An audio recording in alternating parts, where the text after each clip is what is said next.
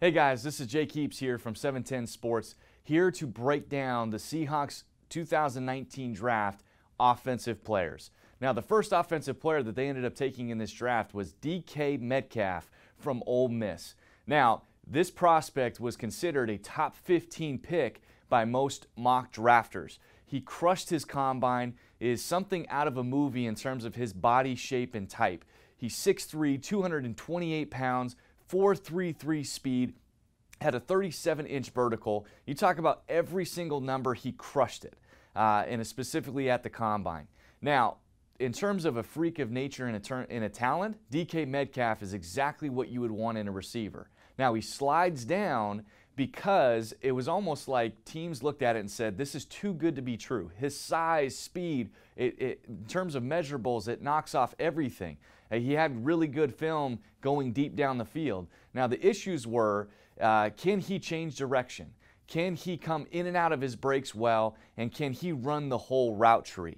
And that was really the reason why DK Metcalf slid so far down. And so for the Seahawks to take him late in the second round, this is tremendous value.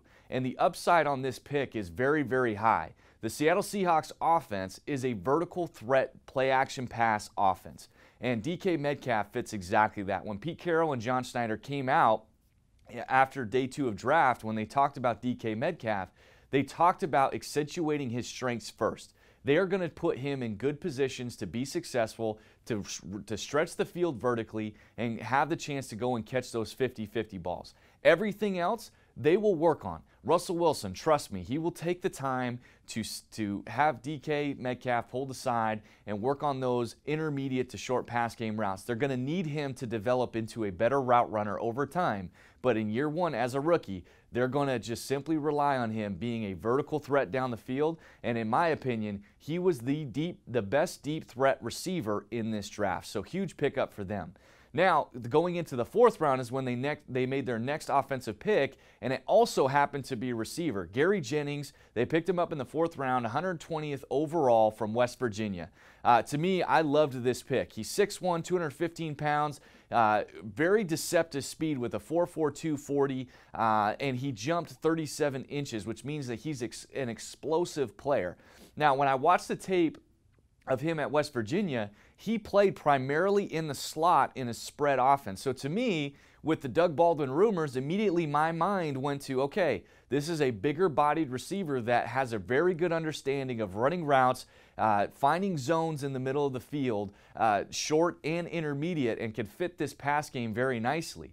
Now, when John Schneider was asked about Gary Jennings and what his role will be, he actually talked about Gary Jennings' Senior Bowl performance and how he did very well on the outside. And so that leads me to believe that Gary Jennings adds great versatility to this offense, can play inside because that's what he did in college, has a great feel for the game and understanding for it, but also can stretch the field vertically as well. So be on the lookout for Gary Jennings to play both inside and outside in this offense. Now, the next 4th rounder, I love this pick.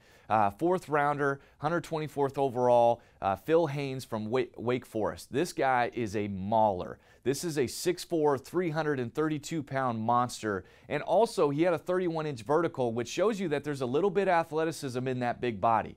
This fits exactly what Brian Schottenheimer and Mike Solari want to do on offense. Phil Haynes is a throwback, big-bodied mauler in the run game. He is a nasty, nasty player while also being a very smart football player as well, doing great in combination. And there's some things to work on in terms of his pass protection, but overall, I really like this pick. It fits exactly what they want to do. It's the body type that they want. And when you have a guy like DJ Fluker and Mike Upati, who haven't necessarily been healthy for a full season, I think this is a great depth piece in terms of Phil Haynes for the Seahawks this year and also what his future can be in the next coming years. You are seeing a difference in philosophy from Mike Solari to Tom Cable. This isn't Tom Cable draft pick of, hey, we're going to get this athlete, we're going to convert him, we're going to try and develop him and mold him into something. Phil Haynes comes in primed and ready to go in terms of exactly what you want in your offensive scheme, and that's what fires me up. Now, the last 2 draft picks, we have running back Travis Homer, 6th rounder, 204th overall. Yes, they took a running back. No surprise that the Seahawks just couldn't go through a draft without picking a running back. Now, at 5'10", 200 pounds, he runs a 4.4, 840, and 39.5 vertical. To me, when I watched his tape, he is an explosive player. Very, very good running back. Even though at his size at 5'10", 200 pounds, he runs with great physicality and was an explosive player in the ACC. Now, I was a former Miami Hurricane, so I love this pick. And everyone that I talked to back at Miami had nothing but amazing things to say about Travis Homer. Not just from a talent standpoint, and his ability to not only run but catch the football, which is something to keep an eye on as well, because he could turn into your 3rd down back. The other thing that it also does is that he was a great special teams player, and that's the other reason why John Schneider wanted to take Travis Homer, was because he was very willing to play on special teams. And so look for him to be a big contributor in that aspect. And lastly, they took 3 receivers. Yes, I said the Seahawks took 3 receivers this draft, and John Ursua from Hawaii, 7th rounder, 236 overall, and they actually traded back into the draft. We all thought they were done when we were there at the VMAC.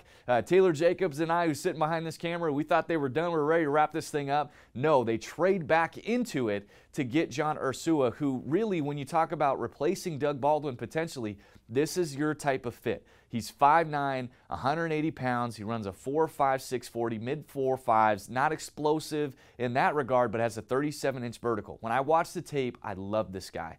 And John Schneider said that this was one of their favorite guys on their draft board.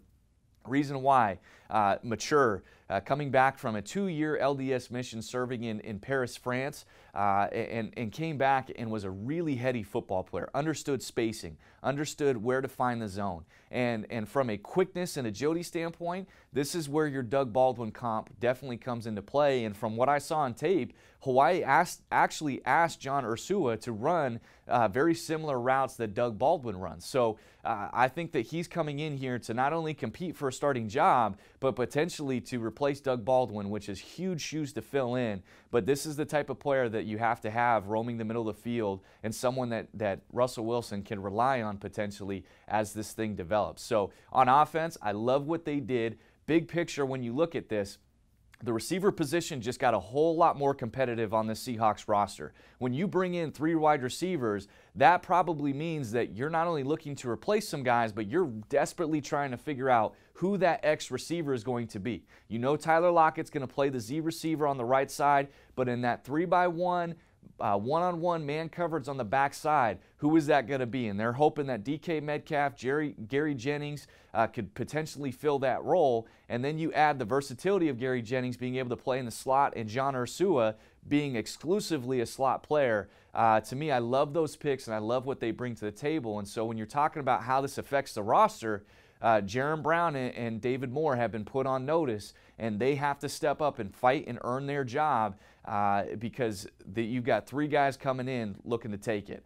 Then you look at, from an offensive lineman standpoint, this is really a depth pick with Phil Haynes. He's not coming in to replace anybody. You've got Mike Upati, who's going to play left guard, and you've got DJ Fluker, who's going to hold down the right guard spot. But you've got great depth. Phil Haynes can play left guard and right guard.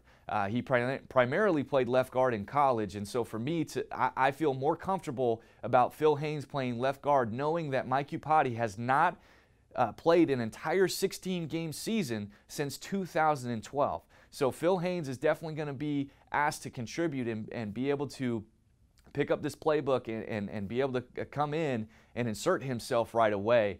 And finally, with the running back pick, Travis Homer, everybody thought that J.D. McKissick and C.J. Prosise might be a lock to make this roster, and that definitely has been put in question. I love Travis Homer. I love what he brings to this offense. I love the explosive nature of his game, and also he has the ability to be a great 3rd down back, which would be exactly what C.J. Prosise and J.D. McKissick's role would be.